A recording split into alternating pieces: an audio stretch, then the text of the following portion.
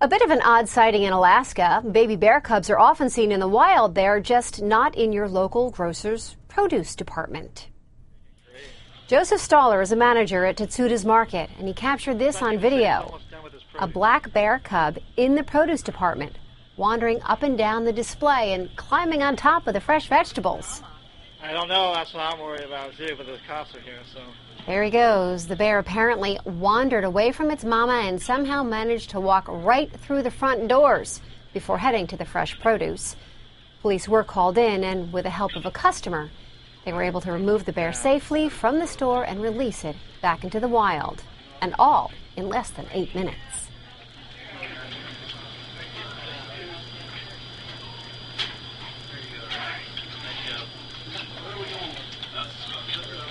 You go outside the doors right there. Yeah,